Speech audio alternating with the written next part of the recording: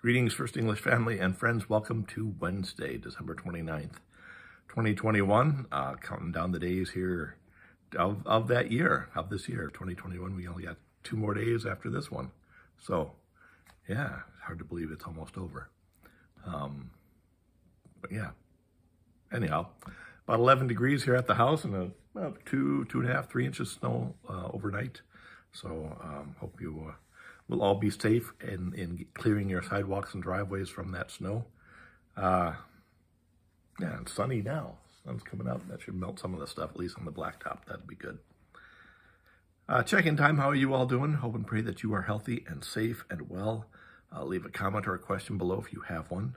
My back is still quite sore. I've got an appointment at 11 today to see somebody about that, and hopefully they can get me, get my back straightened out, so to speak. So anyway, I do have my coffee here, and it is in a Minnesota Gopher mug. Gophers won their bowl game last night, so far the Big Ten is 1-0. So good luck to the Badgers and Purdue and all the other Big Ten teams in there. Let's run the table. That'd be fun, wouldn't it? So Gophers beat West Virginia last night, 18-6. So cheers, church. Okay. So again, devotion from our Advent Christmas devotional, Heaven and Nature Sing, and our writer is Megan Johnston Alabuni. I apologize, Megan, for mispronouncing your last name, so I'll just call you Megan from now on. How's that? She's an ELCA missionary in Jerusalem. And today's picture is an old painting of the Nativity.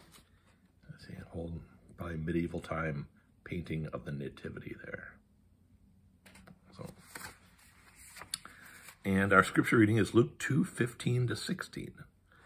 When the angels had left them and gone into heaven, the shepherds said to one another, "Let us go now to Bethlehem and see this thing that has taken place, which the Lord has made known to us."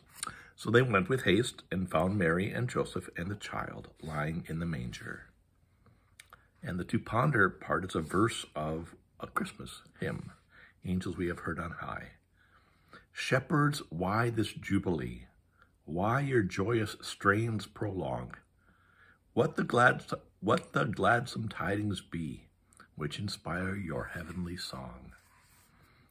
And Megan's devotional is titled Jubilant Shepherds. Staying with the sheep was the whole point. If the flocks didn't need watching, the shepherds could have slept in their own warm beds rather than keep awake in chilly fields. Yet in the afterglow of the angels, the shepherds wasted no time. They left their fields and hurried off to see for themselves the miraculous event that had taken place. Were the sheep left to graze on their own?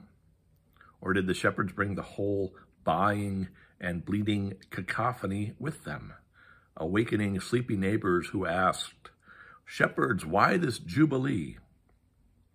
In the scriptures, jubilee is no ordinary celebration. It is the year of the Lord's favor, an extraordinary time of freedom, homecoming, and forgiveness of debts.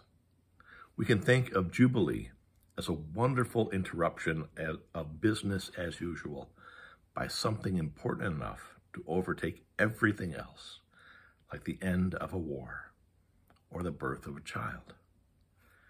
That Christmas night, the hymn imagines, jubilation came not only from the angels with their cascading glorias, but also from the shepherds themselves, singing joyous strains of heavenly song on the way to meet the child who would grow up to announce the year of the Lord's favor.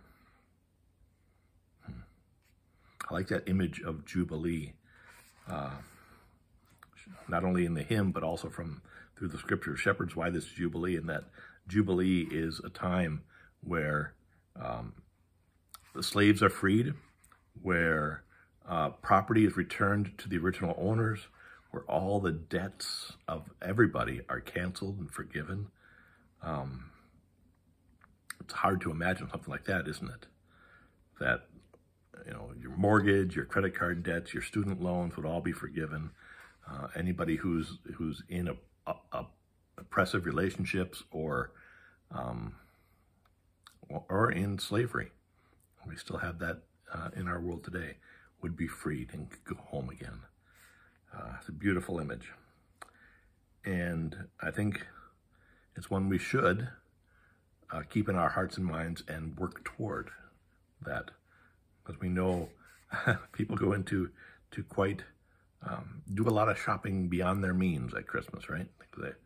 They want to give their kids the best Christmas they ever had. And then the bills come due in January and it hurts. Yeah. But what would it mean to just forgive all the debts, student loans, credit card debts, mortgages, things like that, car loans? Wouldn't that be interesting? Ponder that on this day, and be of strong heart and good courage this day at your church. Keep yourself safe and healthy and well. Wash your hands, wear your mask, distance, get the vaccines and boosters. We do all these things to show love for our neighbor and share the light of Christ. So let's pray. God of Jubilee, awaken us to your presence in the world so that we might embrace your gospel with jubilation. Amen. Blessings on your day today. I'll see you tomorrow. Peace.